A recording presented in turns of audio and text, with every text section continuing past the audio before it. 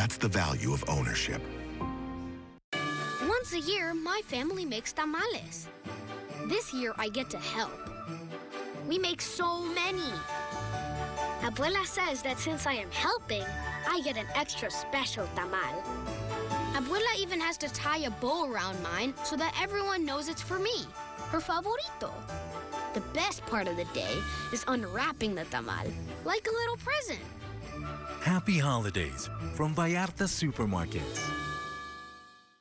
It's time for the Ford Last Call Sell-a-thon. That's right. It's last call for these year-end deals. Get 0% APR financing on the Explorer, or you can get up to $6,000 Ford cash back on the Bronco Sport. Get here fast. The Ford Last Call Sell-a-thon ends soon. See the latest tech. We got to try this out. Discover the freshest trends. I feel it. It's your guide to what's new. Everything old is new again. And what's next. Oh, wow. Watch Tech Smart with Rich DeMuro, only on the KTLA 5 Morning News, LA's very own.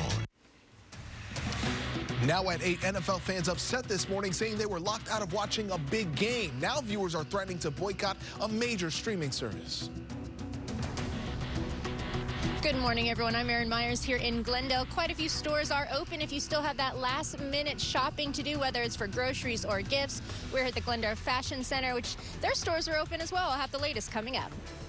And if you're buying a last-minute gift, make sure to check your list twice before checkout. One family made a major mistake when it comes to Disney tickets. We'll tell you about it.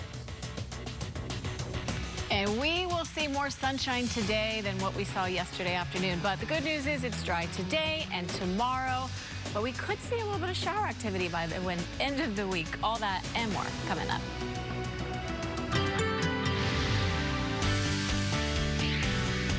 Good morning and welcome to the KTLA Weekend Morning News at 8 a.m. I'm Pedro Vera. And I'm Lauren Lister. We thank you so much for joining us on this Christmas Eve. Christmas Eve. Yeah, Merry Christmas to all who celebrate. Yes. We're tracking Santa. We are. He's a busy guy. Busy guy. He was over Brunei last hour. He was. We need to see where he's at now. He did stop off in Whittier to talk to Jasmine for a little bit, but now he's back in the air. So we're going to track NORAD and track his movements. I know one place he won't go today. Where's that? My house. Oh, Casey's on the naughty list. She's on. Pedro just saved you from saying it. All right, we've been following this LAX camera for days, and look at this. This is even worse than this time yesterday. Getting into the horseshoe, this is backed way up today. But notice there's a little more sunshine shining on those cars sitting in traffic. So if you're headed to the airport to pick someone up, take someone out of town, this is what you are going to experience at LAX this morning. You know, I did drive to the Inland Empire yesterday after work, and traffic was actually not that bad, so it probably will be a little bit lighter today. Clouds this morning, sunshine though this afternoon, and that is just a cool shot we get to see this morning as we wake up. Temperatures are going to be very close to average for us for the next couple of days, maybe a little bit above for the first part of the week. 56 at LAX, it's 51 in Riverside, 55 in Palm Springs, and 50 degrees right now in Chino. But this afternoon, this is what we can expect for high temperatures. 66 in Ontario, 64 for Santa Monica, 67 for Santa Clarita today, and 59 in Palmdale. Back to you. Casey, thank you. If you're finishing up your holiday shopping today, you are not alone. You are cutting it close, though. You are. Our local malls are already filling up with shoppers, all those looking for last-minute gifts. And that's where we find our Erin Myers. She's live in Glendale Fashion Center, where final shopping rush is on right now. So you started your morning having some Portos. I hope you got to grab some for yourself. Are you doing any last-minute shopping? Hi, you guys. Good morning. I need to do last-minute shopping. The only ones I've gotten gifts for so far are my pets. No family members or friends yet, so maybe after work today I'll get a little shopping in. I actually just went in to TJ Maxx and looked around, and they have a good selection left, and they opened up early here today at 7. The Ross is also open, and then I believe Nordstrom Rack just opened as well, so there's still time to get those last-minute gifts. And a lot of people are doing that last-minute shopping, some yesterday as well. The National Retail Federation estimates nearly 142 million shoppers went to stores or shopped online yesterday. The National Retail Federation also predicted that U.S. holiday sales would rise between 3 to 4% November through December, though that is lower than last year's increase of 5.4%. As for online sales, Adobe Analytics expected that to rise 4.8% from last year between November and the end of the year. Experts say consumers are focused on finding the best deals and holding out for the lowest prices. That's according to the International Council to Shopping Centers. And many stores do have those those incentives and deals as they try to keep shoppers shopping. Now, NerdWallet says nearly 222 million Americans, which is about 85%, plan to purchase gifts for friends and loved ones this holiday season. On average, people are expected to spend about $831 or more than $184 billion on holiday gifts this year. NerdWallet also says inflation will tighten holiday budgets. More than half of 2023 holiday shoppers won't be able to buy as many gifts as they like to this year due to inflation. But hey, you get to spend time with family, and that's what it's all about. We spoke with Benjamin, who was getting some goodies for his family this morning at Porto's. Oh, I gotta feed the family. Yeah, I gotta get some desserts, you know. What kind of desserts do you get from here? Oh, cheese rolls for sure. That's what they're known for, right? So cheese rolls. Get out, get done, then take a nap, then get ready for Christmas. Plans tomorrow? Stay home, hopefully. Stay home, open gifts, eat some leftover cheese rolls, hopefully. Yeah. And I learned cheese rolls are very popular at Porto's. If you are doing your shopping today, you'll probably want to check the store hours as they vary. They're probably different than their normal hours. As for here at the Glendale Fashion Center, I know TJ Maxx, they're staying open until about 6:30, and then Ross until 10. Reporting live here in Glendale, I'm Erin Myers. I'll send it back to you in the studio. Oh, Ross is staying open late. That's Nice. that's your bet if you need a last-minute gift. All right, Erin, thanks. If you are buying a last-minute gift, make sure to double-check what you're buying. TikToker Andy Costin says her parents bought $10,000 worth of Disney gift cards to gift the whole family a Disney getaway to make their grandkids' wishes come true. The problem? When she went to use the gift cards, they wouldn't work. That's because all of the gift cards were for Disney's streaming service, Disney Plus, not the actual theme park. TikTok blew up with this post. Costin says her parents are older and weren't aware of Disney Plus.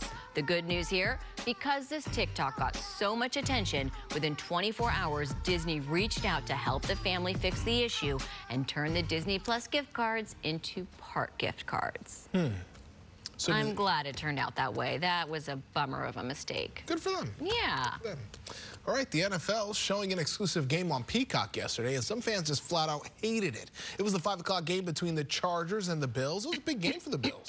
Peacock is a subscription-based streaming service that has recently reached deals to broadcast select games. This left many fans upset as they now were forced to pay a monthly subscription fee to watch one game.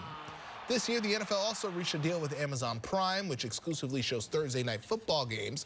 So here's a post one fan did to show just how he was feeling about this, how he's not upset. He says, I pay for Sunday ticket, Amazon Prime, and local cable. You think that would be enough, but someone at NFL thought that they can make more money by putting a primetime game as an exclusive on Peacock. I hope this streaming service dies just for this reason. End quote. The consensus is there's too many games spread across too many streaming services. Yes. It was a good game, too, with the Bills winning by just 2 points on a go-ahead field goal in the final seconds. It is too much. You know what, though? I agree. We need to leave Peacock for a while until I finish Suits Season 9. I love Peacock, but what I'm saying is what I think they should do is if you pay for NFL Sunday ticket, you should have access to every single game. Yes. It doesn't matter. You're I agree. paying for it. I agree with you, Pedro. Yeah, I mean, Thursdays you got to go to and then Amazon, and then you have, I think, ESPN on Monday nights, and then now you have these Saturday games. You know who really wins here? You win if you just aren't a football fan. Then it's not a problem. Well, I just watch everything on Sling. That's pretty good. Yeah. You know Okay, who's winning right now? Is this guy? Let's talk about our other big story today, Santa. Here's a live look at the NORAD tracker. So where is Santa now? Just left Laos, headed to Burma. So Santa is in Asia. Nice. Expected to come to our neck of the woods this evening. We hope. We hope. Yeah, we hope. Yeah, if you're nice, you'll find out soon I think enough. he'll want to come, though, because we're not going to have any rain. No heavy wind. Be nice Strong weather. winds, I mean heavy winds. He's Those looking for a winds lot are of heavy. Tons of gifts. Santa's coming to town. Oh, boy. Okay, so Casey and I have something to share. Okay. For 4 and 5. Doug isn't here, but let that's me tell okay. you, He Doug won't doesn't care about this. Yeah. So some people have children and they take portraits with their children. Some people have dogs and they take portraits with their dogs, which is I'm new to this family. But you because also I am a new dog mom. You're a stepmom too, though. But I am a stepmom, and so pictures with the kids is something we do. But pictures with dogs, being a dog mom is new. Casey's rubbing up. And Casey is showing me the ropes. Want to see? Would you like to see the results? I need to see. Okay, so first Casey, she is a pro.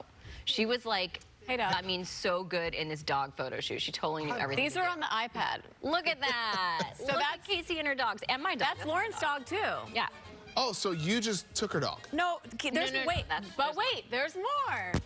Okay, so there's. These are professional photos. Yeah, Look at professional Annabelle. photos. So did they touch up the dogs? Oh yeah, they had makeup. Is this real? Yes. Look, this is real. Keep Look at going. Annabelle. Which Keep one's going. that one? Is that That's Sabine, Annabelle. right? Annabelle's such a good poser. Look at Roxy. Look at her tail. Between the legs. That means she's scared. So right? cute. Okay, all of them together. I mean, Roxy's the nice one. Annabelle? Annabelle, that dog is my soulmate, Pedro. away. Watch what you say. All right, keep going. There's more. So cute. I should have stayed back there. Okay, I said Doug doesn't care. Here is my dog's first professional photo shoot. Ready for We need it. We need it. Oh, look at zoom in? that. Can you zoom Look at in? that face. Oh, look at Ginger. I mean, you guys, but seriously, how good is that picture? Also, Lauren has a commitment issue, so she can't post on her Instagram feed. She can only post on her stories because of her commitment problem. Wait, so what? she it's a thing. Casey just gives me a hard time. So she promised to post this